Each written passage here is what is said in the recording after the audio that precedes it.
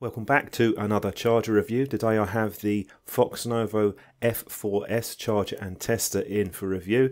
Now this is a product that I've had for a while, so finally got around to doing a video to give you an idea of it. These are the included items. You get a car charger and a power adapter. They're both 12 volts as you'd expect. Taking a look at the top of the charger, as you can see here, the four bays, the two outer ones are slightly wider, so they'll accommodate the two 650 cells or C-type nickel metal hydrides, and you have a single button on the top right hand below the LCD display. On the top part here we have the barrel style input adapter, and on the case sides there's nothing on these at all, so it's completely blank. Looking at the rails now, they are metal and they have quite a good action on these, quite smooth, and there's no stickiness at all, so that's quite a decent side to the charger. And just looking at the other side on the contact points, the only trouble you'll have maybe is with AAA batteries or AAs, just a bit of alignment on those.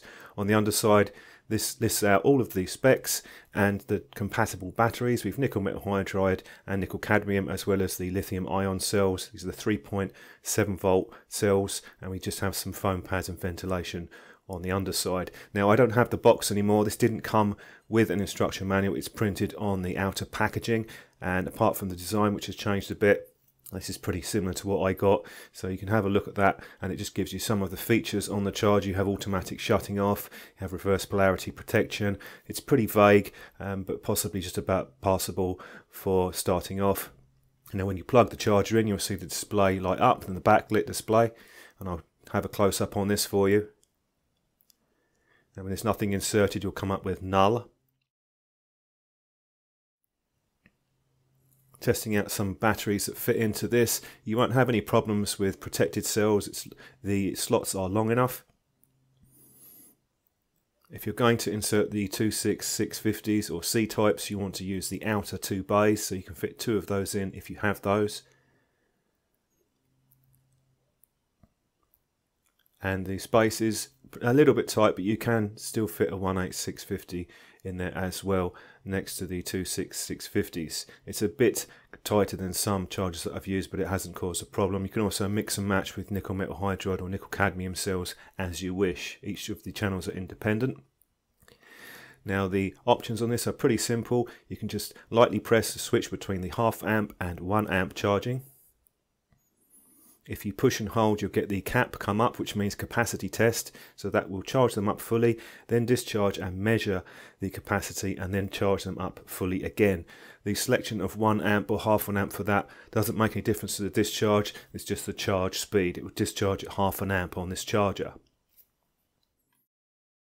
When you're charging the cells up, you'll see the top bars move across. Unfortunately, these don't show the status of the charge, sort of 2 or 3 bars. You'll have to look at the voltage display for that. That's possibly something that I might have changed, and the backlight goes off after about 15 seconds. You can just lightly press that again to activate it. Just comparing it to the Nightcore D4, which is a very popular charger. This doesn't have the capacity test function, but you'll see that the Foxnovo is a little bit shorter and a touch wider. Moving in closer, looking at the display, you'll see the voltage for each of the cells. You'll see how much capacity it's put in to the charge when you're in the charging mode, and when it's full, it will just display full on this. This charger doesn't have an activation on 0 volt batteries. If it's below 0.5 volt, it won't be able to activate the cell.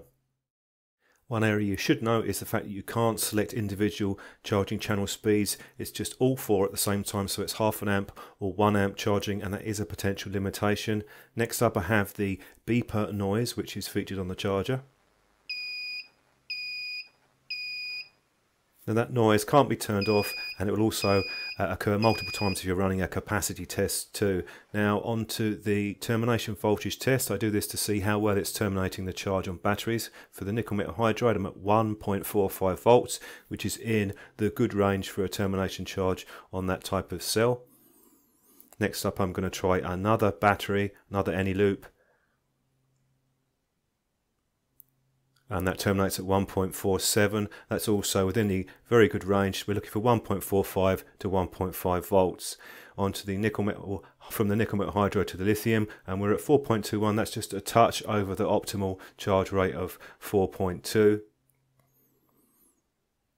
And another lithium ion cell Again, 4.21, it's just a little bit over the ideal, which is 4.2 or just under that, but it's probably not enough to cause any significant problems. One thing I did find is that the charger is a bit slow at detecting a pre-charged cell. These cells are already charged, and it should terminate the charge a bit quicker. It sometimes takes between 10 to 15 minutes to turn off the charge. The running capacity test now on those cells, and I got a result of 544 and 539. The capacity test is quite accurate, at least with the lithium ion cells, and I personally find it a very useful feature to have with this charger because most of them don't have that feature in this price range. Wrapping up with a quick summary and conclusion on the F-4S charger and tester.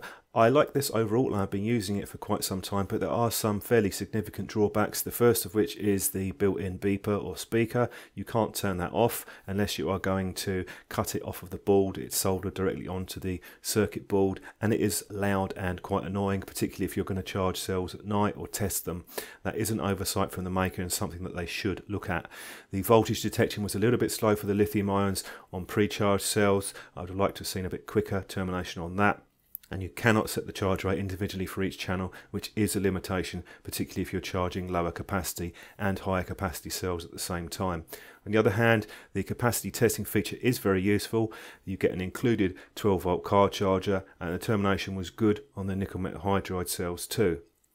Certainly wouldn't be my first choice as a primary charger, but as a second charger or tester, it could have some use for you. Don't forget to subscribe if you find the video useful. I'll be having more of these videos uploaded shortly. Also, leave a comment below if you have any questions or comments on the review, and I'll try my best to get back to you as quickly as possible.